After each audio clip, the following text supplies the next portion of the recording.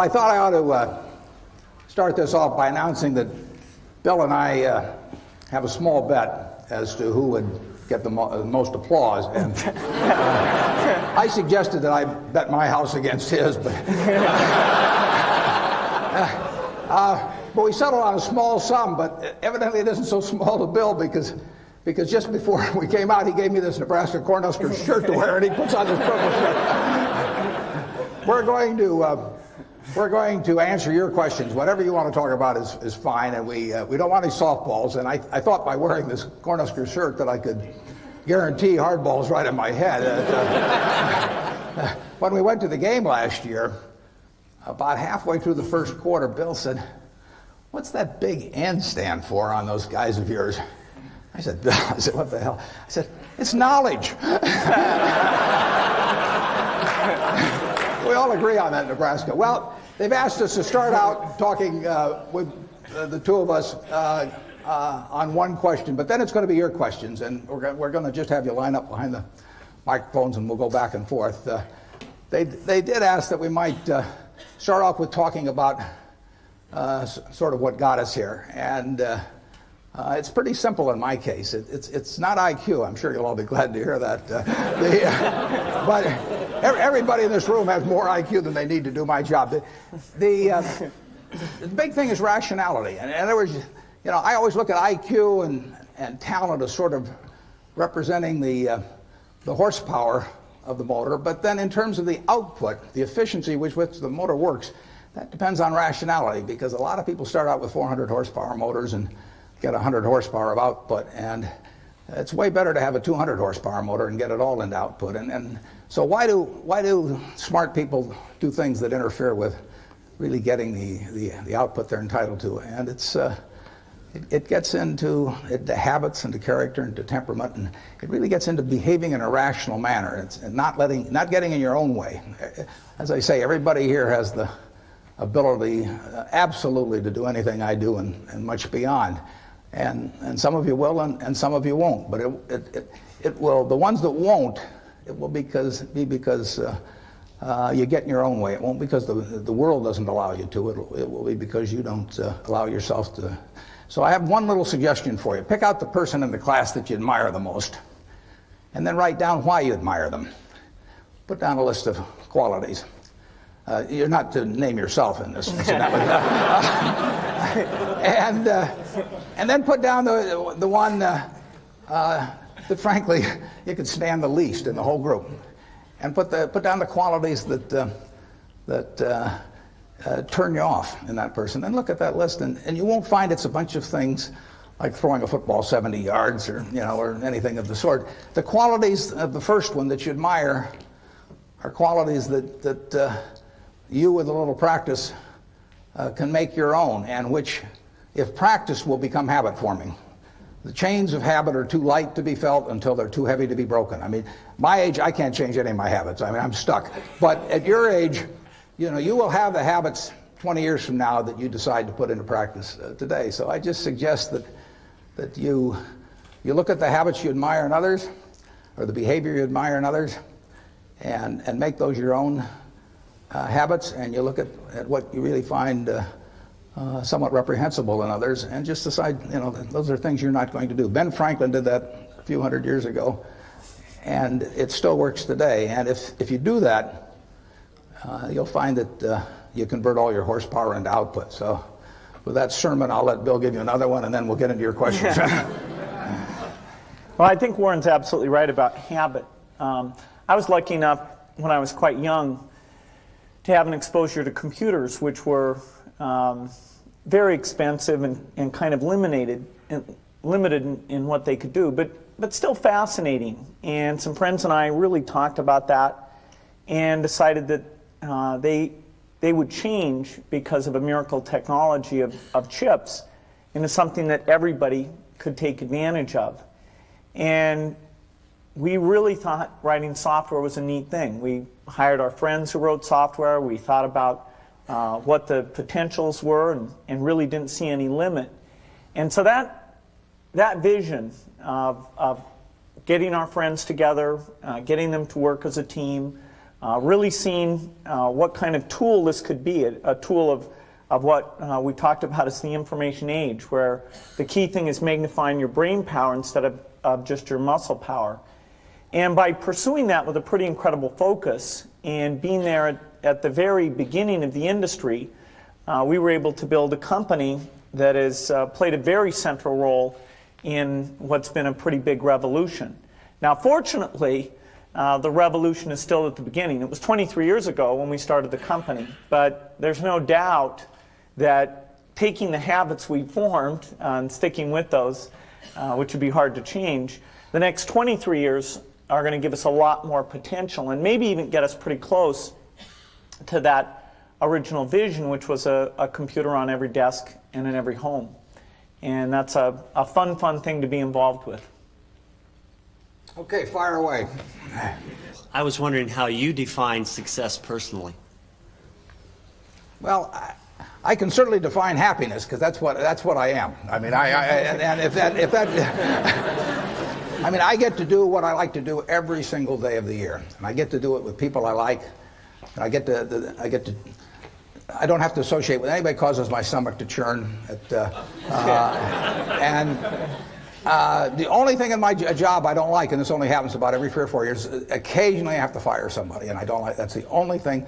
Other than I tap dance to work, and I get down there, and I think I'm supposed to lie on my back and paint the ceiling, or something like Michelangelo. I mean, that's the way I feel, and it doesn't diminish. It's tremendous fun. So, if they say that success is getting what you want and happiness is wanting what you get. Well, I don't know which one applies in this case, but I do know that I wouldn't be doing anything else. I mean, I do advise you, when you go out to work, go to work for an organization that you admire, people you admire, because it'll turn you on, and you ought to be happy where you are working. And I always worry about people who say, I'm going to do this for 10 years. I really don't like it very well, and then I'll do 10 more years of this. I mean, that's a little like saving up sex for your old age. I mean, not a very good idea. So get right in. You would recommend that. Get right into what you enjoy, and you'll be successful at it. You really will. I mean, you won't be able to miss. And that's. I don't regard what I do as the most important thing in the world at all, but it's right for me. I mean, I happen to be wired in a certain way that what I do works in this. If I had to do what Bill does, I mean, it lasts about 10 minutes, and that's true of a lot of things. But luckily, I kind of stumbled into the thing that I do best, and that it's worked out well. Bill? Well, I think that the key point there is you've got to enjoy what you do every day. And for me, that's working with very smart people. It's working on new problems. Every time we think, hey, we've had a little bit of success, we're pretty careful not to dwell on it too much, because the bar gets raised. People's expectations of the products, we've always got customer feedback telling us the machines are too complicated, they're not natural enough.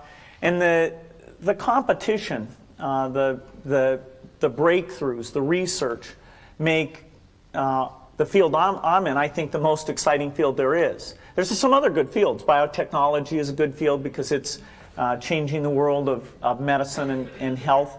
But the computer industry, in particular software, I think is the most exciting, and I think I have the best job in that business. Don't you think Dairy Queen is more important to the country? You can manage Dairy Queen. Yeah. I'll go and buy the dilly bars. Yeah, well, I'm counting on it. We'll raise the price when you come. Okay.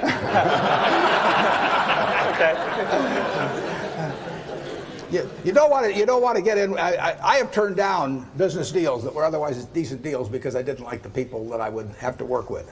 I didn't see any sense pretending it. And to get involved with people that really cause your stomach to churn. I say it's a lot like marrying for money. That it's probably a bad idea under any circumstances, but it's absolutely crazy if you're already rich, right?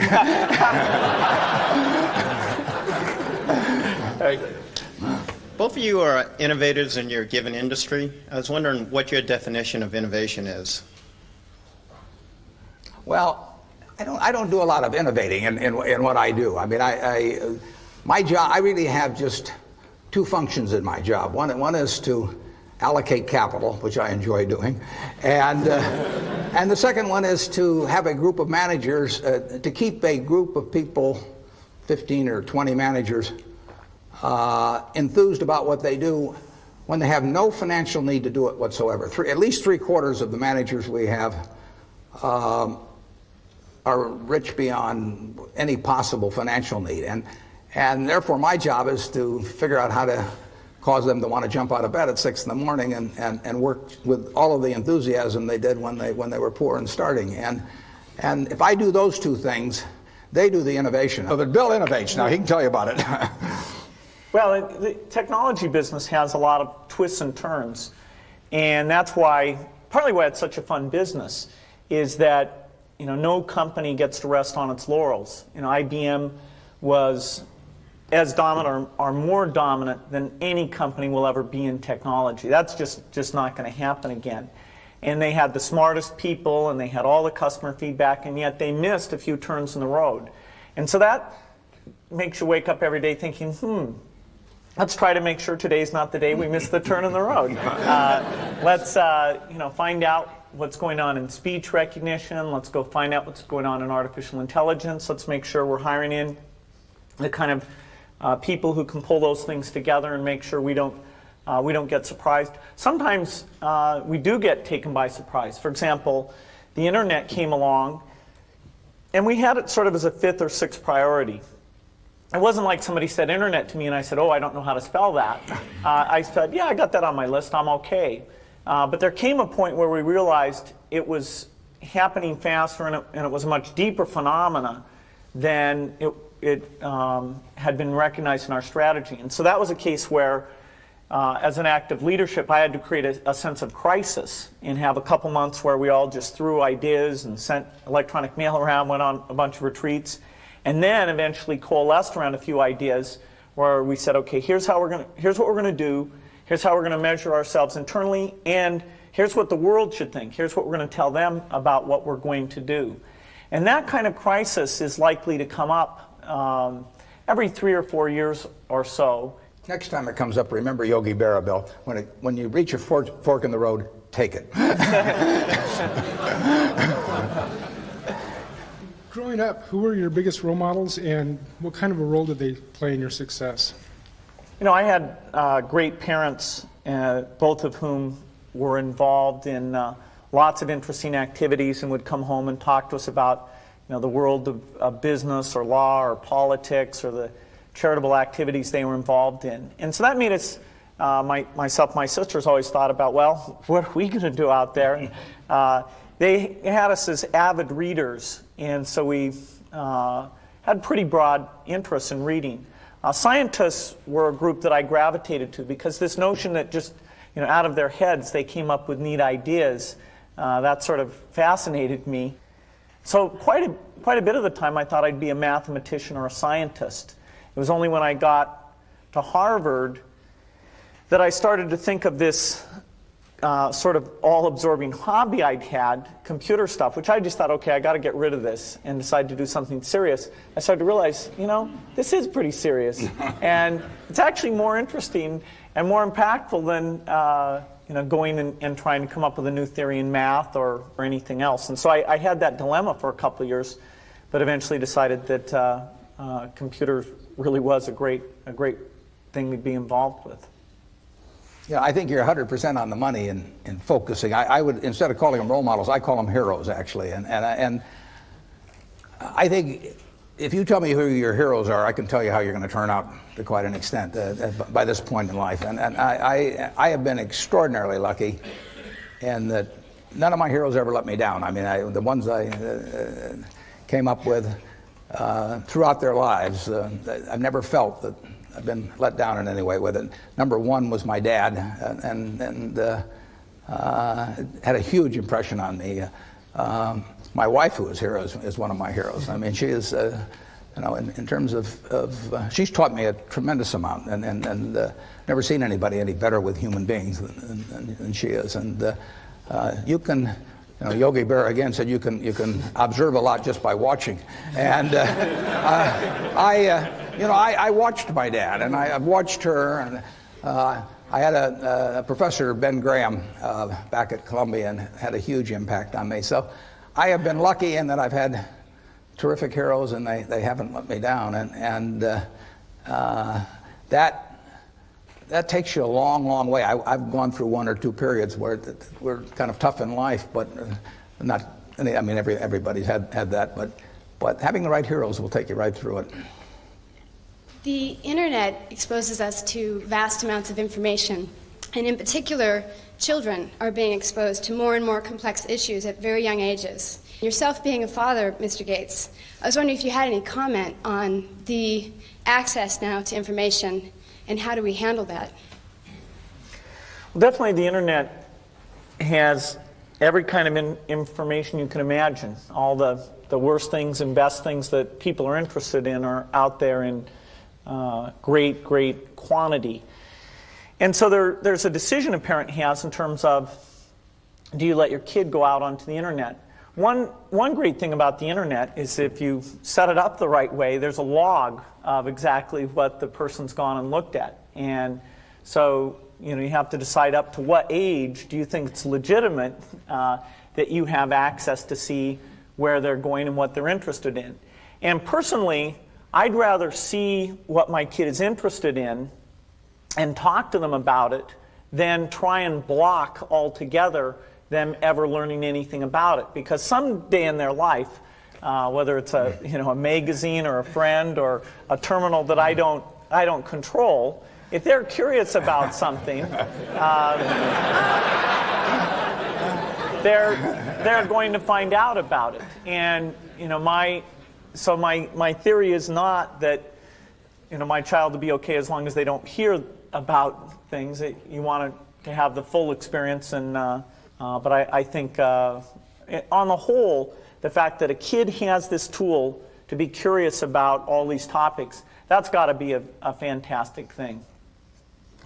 I can't improve on that. But I just got to the age where Bill lets me watch the internet alone. So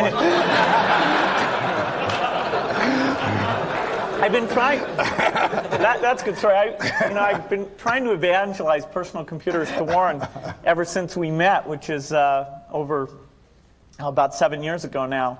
And it was amazing. I talked about stock quotes and spreadsheets and all these things. And in the end, it wasn't my talking at all that got him on. It was the ability to play bridge with his friends. And, now he's incredible. He's an addict. Yeah. Do you feel that technology has made businesses more efficient to the point where you can pay more for them? Well, I'm sure technology has made them more efficient, and if I thought otherwise, I'd be afraid to say so with Bill sitting next to me. But a lot of things in business, including maybe much of technology, really has the same effect as if you went to a parade and the band started coming down the street, and all of a sudden you stood up on tiptoe. I mean, in another 30 seconds, everybody would be on tiptoe. It'd be hell on your legs, and you wouldn't be seeing any better. And there is that aspect to business, that there's a self-neutralizing aspect. Now, Bill, tell them how much technology you'll pay for. No, I think there's definitely a lift, a one-time lift, where you go from not using technology well to using it well, particularly if U.S. companies are doing that better than their competitors outside the United States.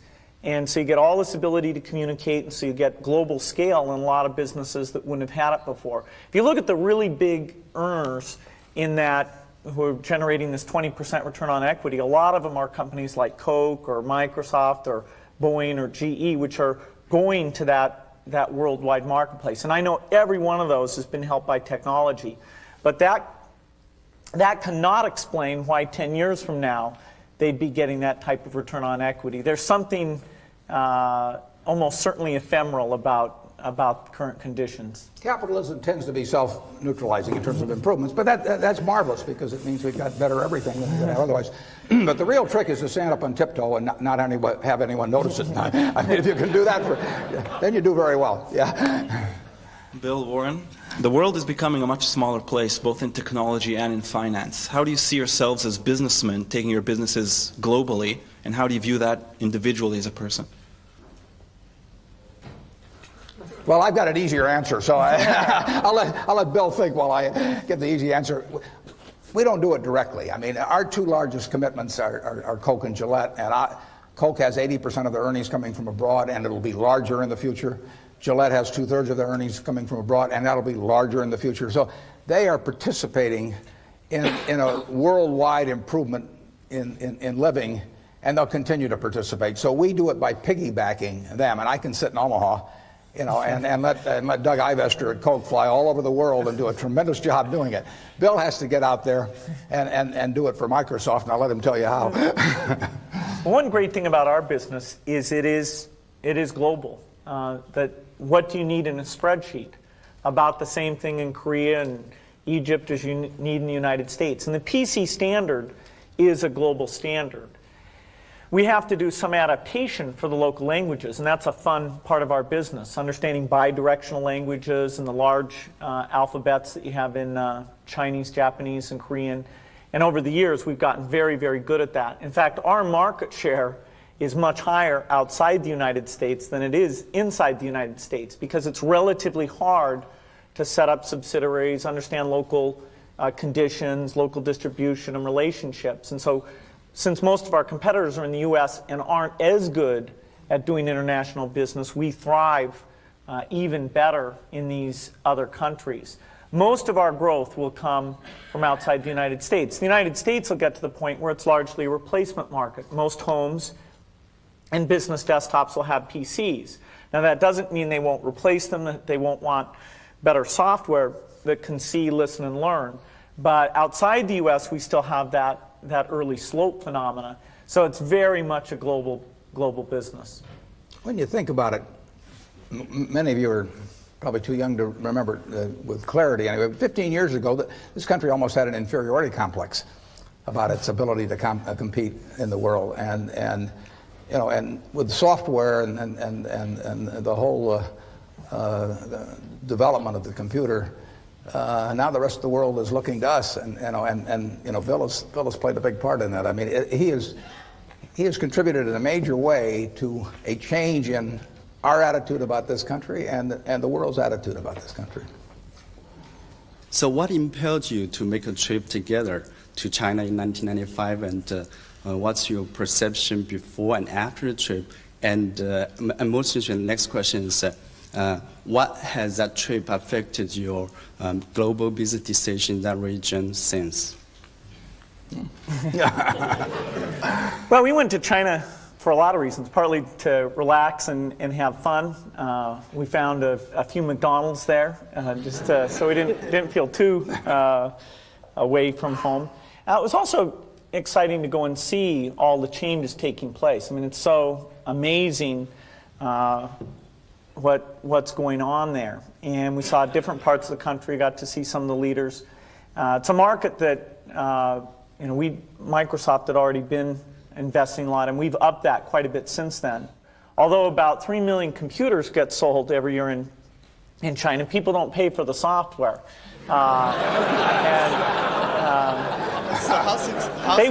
They will, though. It's sort of as long as they're going to steal it, we want them to steal ours. They sort of get addicted, and then we somehow figure out how to collect sometime in the next decade. So it's a great place to be involved in, and it was a lot of fun, which was, I guess, the key goal. My family was amazed I went. I'd never traveled more than maybe the outer reaches of the county in Nebraska, and I just went and had a terrific time, and also confirmed my feeling that there were going to be a lot of Coca-Cola sold there in the future.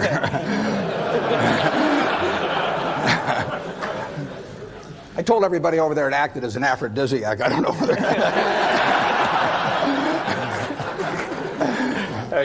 As two of the most successful business people in the country, what role do you see for yourselves in giving back to your respective communities? And how do you use your influence to get others to give back as well? Well, I think we both have quite a similar philosophy on that. I know in my own case that 99% plus will go back to society, and that'll actually count everything that my family and I have lived on during our entire lifetimes. But just because we've been treated extraordinarily well by society. You know, I'm lucky. Bill said if I was born a long time ago, I'd have been some animal's lunch. You know, I mean,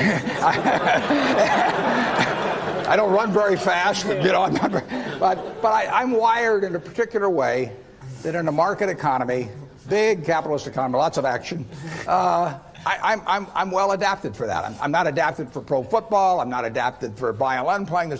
I happen to be in something that pays off huge in this society. And basically, I get the fun of playing around with that while I live, but it will all go back to society, and I think it'd be wrong to be otherwise. Frankly, if I'd been dropped down in some remote country or in almost any other place in the world, I wouldn't have been worth a damn. I mean, I am here because of a tremendous society that surrounds me, and the fact that I happen to be well adapted to a certain part of it, and so it's all going to go back to society. And I know Bill feels very similar. No, I think that's a great philosophy. Not to mention the fact that passing along lots of money can be a bad thing for the people who receive it. They might not think so at times, but no, I've never put it to a vote.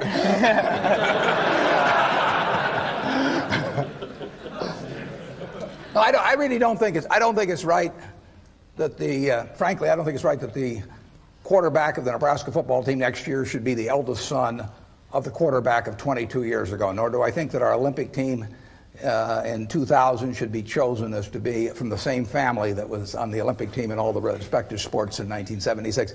I mean, we believe in the meritocracy when it comes to athletics and all kinds of things. Now, why not have a meritocracy in terms of what you go out into the world with in terms of the productive goods? Let the resources flow to those who use them best. But then I think they ought to give it back to society primarily when they get through. I do not believe in a divine right of the womb. I mean, I do not think that that if you select the right womb that you're entitled to do nothing the rest of your life. It doesn't make any sense.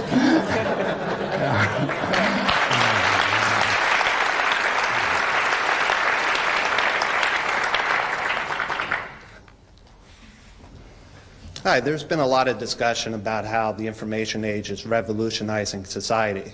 And I would like to get your opinion about which countries and industries and companies are best prepared to take advantage of these changes, and what factors would account best for their success. Maybe I'll start with that. If you look at what's happened in personal computers or what's happened in business in general, in terms of how we allocate capital and let labor move around, the United States has emerged in a very strong position. And so the first beneficiary of all this information technology will be the United States.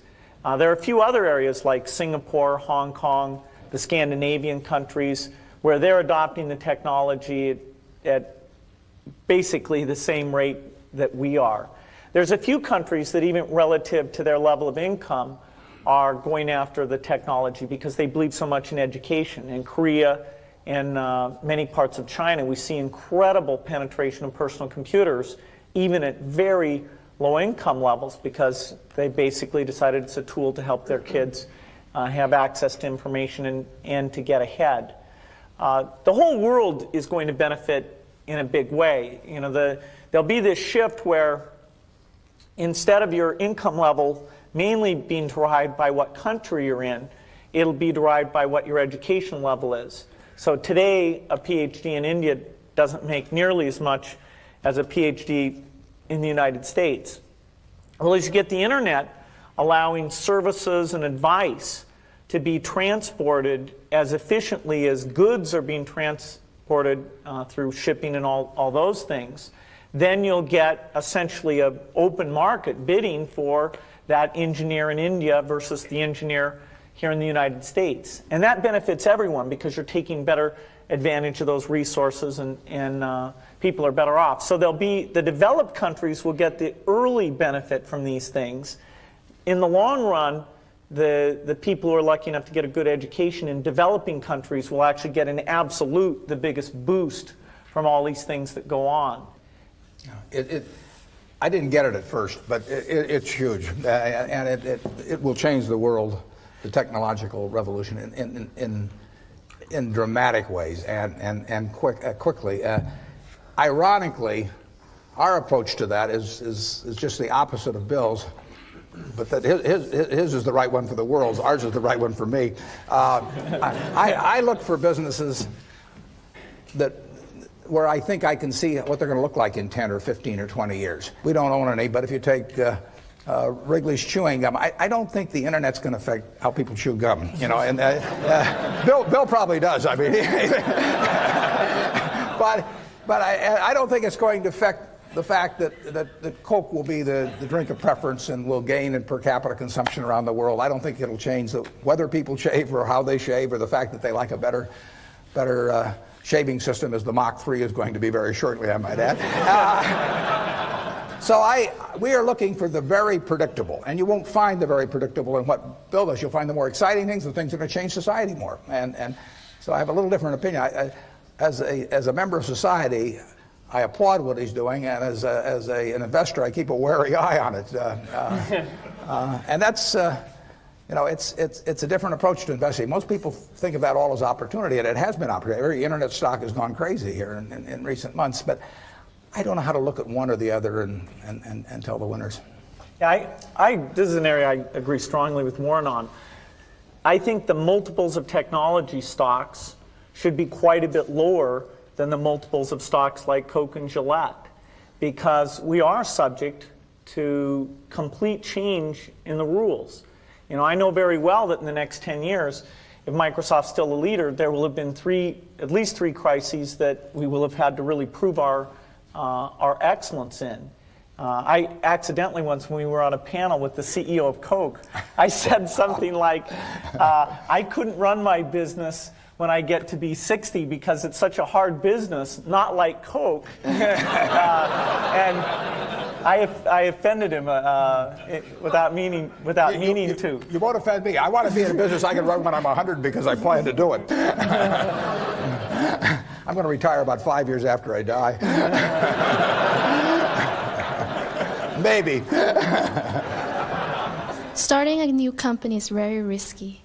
How do you determine when is the best opportunity to start a new company, and how can you get people to support you?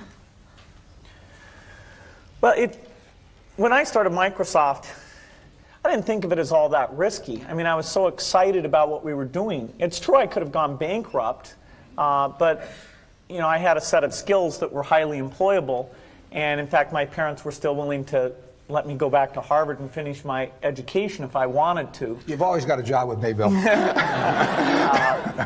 And the thing that was scary to me wasn't quitting and starting the company. It was when I started hiring my friends and they expected to be paid. And then we had customers who went bankrupt, customers that I'd counted on to come through. And so then I got this incredibly conservative approach that I wanted to have enough money in the bank to pay a year's worth of payroll, even if we didn't get any payments coming in. And you know, I'm almost true to that the whole time. We have about $10 billion now, which is pretty much enough for the next year. Anyway, you know, if you're going to start a company, it takes so much energy that you know it better overcome your feeling of risk. I don't think that you necessarily, if you're going to start a company, should do it at the start of your career. I think there's a lot to be said for working for a company, learning how they do things. You know, if you're young, it's hard to go lease premises. They made that hard for me. You couldn't rent a car when you were under 25 at the time, so I was always taking taxis to go see customers. And the people would, you know, people say, well, we're going to go have a discussion in the bar. Well, I couldn't go to the bar.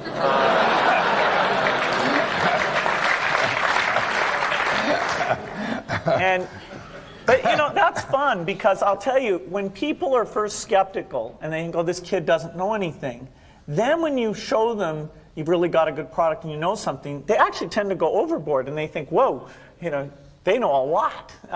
Let's really do an incredible amount with these people. So our youth, at least in this country, was a huge asset for us once we reached a certain threshold. It is hard. It's hard to hire older people because they'll be a little bit conservative about whether they should come and take the risk. And it took 3 or 4 years before we could go out into the normal sort of employment pool. But those problems that come with starting a firm, you better think of those as part of the pleasure, part of the challenge that is part of the excitement. I was curious what each of you felt was the best business decision you'd made throughout your career. The best what? Business decision. I think just jumping in the pool, basically. I mean, I've always enjoyed what I've done, and a few things have worked out very well. And the nice thing about the investment business is that you don't need very many. But you'll see plenty of times when you get chances to do things that just shout at you. And the thing you have to do is when that happens, you have to take a big swing. I mean, that is no time to be reading a book on the theory of diversification. I mean, that is the time to put very significant. When you find something where you know the business, it's within your circle of competence, you understand it, the price is right, the people are right, then you take your thumb out of your mouth and you barrel in. We were talking at breakfast this morning about of all Warren's investments decisions, which was the worst decision? Which it's amazing, and they're tough to find because the track record's unbelievable. But we, I think, decided that by some metric, buying the company that his company is named after was probably the worst investment decision. That's true. I mean, we went into a terrible business because it was cheap, and it's what I refer to as the used cigar butt approach to investing. You know, that you see this cigar butt down there, it's soggy, it's terrible, but there is one puff in it and it's free. And that's what Berkshire was when we bought it. I mean, it was selling below working capital. Actually, buying Berkshire Hathaway, buying control of it, was probably the biggest single bad decision that I've made. And then I made all kinds of decisions that have cost us billions of dollars, but they've been mistakes of omission rather than commission. I mean, there were businesses that we knew enough to buy a lot of. I don't worry about not buying Microsoft because I didn't understand that business. So I didn't understand Intel. But there were businesses that I did understand. Fannie Mae was one. I mean, I made a decision to buy it, and I didn't execute. And we would have made many billions of dollars on something that was within my circle of competence, and I didn't do it. And you don't see that. Conventional accounting doesn't record that. But believe me, it happened. In my case, I'd say my best business decisions really have to do with picking people. Deciding to go into partnership with Paul Allen is probably at the top of the list. And then subsequently hiring a friend, Steve Ballmer. And having somebody who you totally trust, who's totally committed, who shares your vision and yet has a little bit different set of skills, and also acts as a check on you. Some of the ideas you come up with, you run by them because they're going to say, hey, wait a minute, have you thought about this and that? And just, the benefit of sparking off of somebody who's got that kind of brilliance, it's not only made it fun, but it's really led to a lot of the success. So picking a partner is crucial. Yeah, and I've had a partner like that, Charlie Munger, for a lot of years, and it does for me exactly what Bill was talking about. Charlie, and so you have to calibrate with Charlie, though, because Charlie says everything I do is dumb, but but if he says it's really dumb, then I know it is. But if he just says it's dumb, I take that as an affirmative vote. Go ahead. If you can change one thing in your life, what would it be and why? My age. I never look back. I just don't. I don't worry about anything. I mean, so I consider myself unbelievably lucky. So the idea of saying I could have even been a little luckier if this or that had happened, I mean, I could have been a lot better looking, or I could have been a better athlete, or all that stuff. But so what? You play the hand you get.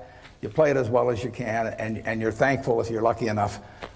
The odds were, when I was born, the odds were over 50 to 1 against me being born in the United States. I mean, I had a 2% probability, you know. If I'd known that, I might have given up and not come out. I mean, but here it was, you know. I was lucky enough to be born here, and I was lucky enough to have two terrific parents, and they raised the three kids in a way that helped me enormously in life. So, I mean, when you got all that going for, I just don't think you look back and think about anything that could be changed better. I'm thankful. Isn't there at least one bridge hand you would have played differently? Well, I have a partner who says I should have played every bridge hand differently. I asked her one time, I said, how should I play that hand? And she said, under an assumed name.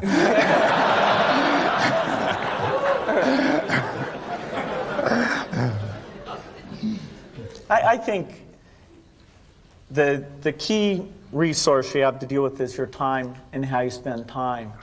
And I'm pretty rigorous at looking back each year. I even get my friend Steve Ballmer to come in and look at my schedule and criticize, hey, you didn't really need to spend time on this or that. And that's pretty useful because, you know, if I can get more time to sit down with the engineers, if I can get more time to get out with some customers, those are the things I just love to do. And you know, it just gets me excited, it clears my mind, and so, you know, I'm always trying to make sure that I'm only doing the things that are important.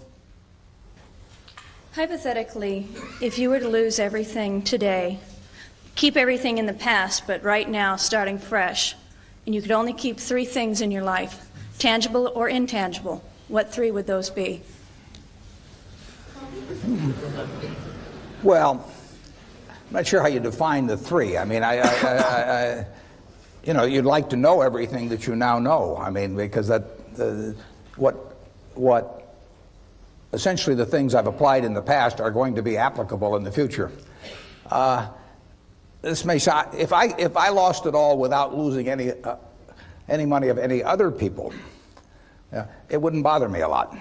If I took other people down with me, it would kill me. You know? I mean, you know, that is the one thing that would just that would destroy me, because I wouldn't be able. I'm not sure I'd recover from that. But if it was just my money, it wouldn't make any difference at all, because I keep living about the same. Have to give up the plane. I'd give you a job. Yeah, but I mean, I eat the same way everybody in this room eats. You know, he eats a lot worse than you guys do. Well, depends how you define worse, but I think you're right. And you can get, I mean, in terms of medical care or anything, there's very little difference in how the people in this room live now and are going to live in the next 10 years than the way I do. So I wouldn't miss anything. I mean, I would like to keep playing the game because I enjoy it. So if I had the knowledge that I've had that gotten me here, and I had anything to work with at all, and I could probably talk somebody into giving me a few bucks to start it. But I would have a lot of fun playing the game again. I mean, it might be, you know, I'm not sure I want to follow your experiment, but I think it'd be just about as much fun as what I do. Yeah, as long as people didn't go down with me, that would be no fun. Bill? Yeah, starting out at a small scale again, you know, it's got a certain attraction to it, but. You know, I think it's interesting. Our business is not one where money makes that much difference at all. You know, in fact, somebody was saying to me recently that, you know, Microsoft has such a strong position in our business. And I was saying, hey, if you took 30 of the top people and drafted them over to the other team, the score would change, you know, very, very quickly. First of all, not only would the 30 go, the people who like working with the 30 would go with them. And so there's not some asset there. It's, you know, all the products are going to be obsolete very, very rapidly. It's the people and their sense of how to do things and their enjoyment and working with each other. And, you know, it'd be a shame to give that up. But, you know, starting another company like that again, I'd have a blast doing it. In light of public controversy that's caused a lot of confusion in my mind and has polarized most of my friends and associates, and perhaps has caused one or both of you to lose some sleep, I'd like to ask you to share your perspective of what purpose or what appropriate role antitrust legislation should play in American business? I am no antitrust scholar. I think that well, I met Bill 8 years ago, and he's a terrific teacher, and so he spent about 6 or 7 hours explaining his business to me. And he actually, I mean, here I am, the world's biggest dummy on technology, but he explained it to me pretty darn well. And when he got through with it, I bought 100 shares of stock just to keep track of him. And I think that shows two things. One is that I got an IQ of about 50. And the second is, I didn't think he had any monopoly.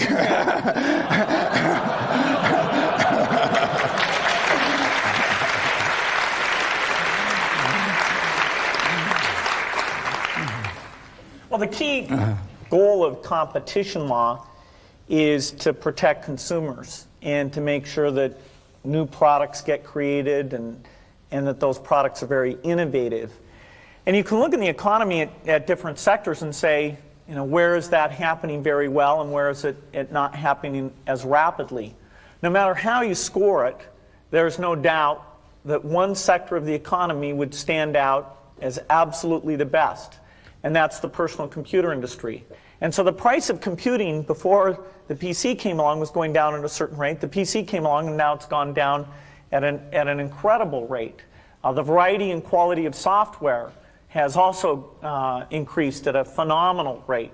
We're absolutely at the peak of that today. The number of new software companies being started, the number of software jobs, the level of investments, the number going public. I mean, it's way beyond even what it was 3 years ago. It's on a big uptake.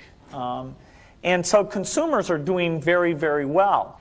And so it is somewhat of a surprise to find ourselves in an antitrust controversy. And, you know, thank goodness for the judiciary, which is an environment where facts are tested in an appropriate way and people can see, you know, has the competition worked in the way it should? Has it been beneficial to consumers? And there's no doubt in our mind where that's going to come out. It seems to a lot of people that in both your companies, the success is driven by your enthusiasm and your leadership skills. How do you see your organizations in the post-Buffett and post-Gates era, and how do you prepare your companies for that period? Well, your assumption is wrong, because I will keep working until about 5 years after I die, and I've given the directors a Ouija board, and they'll be in touch. But the Ouija board it doesn't work. We have outstanding people that can do what I do, and we've got the people identified to do that, and the board of directors of Berkshire knows who they are. And in fact, I've got a letter. I've already sent out a letter that tells what should be done, and I've got another letter that's addressed, which will go out at the time, and it starts out, "Yesterday I died," and then it just tells what the plan for the company is, and it's all taken care of. It's all written. I put down at the bottom of it, I put dictated but not read.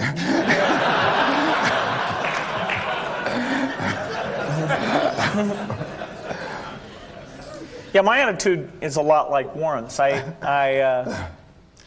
want to keep doing what I'm doing for a long, long time. I think probably a decade from now or so, even though I'll still want to be totally involved with Microsoft because it's my career, I will pick somebody else to be CEO. And see some hands in the audience. That's a big transition for a company. You know, sometimes you find somebody who does better, and sometimes you don't. And no, I actually am interested in people who want the job. It's got some fun parts to it.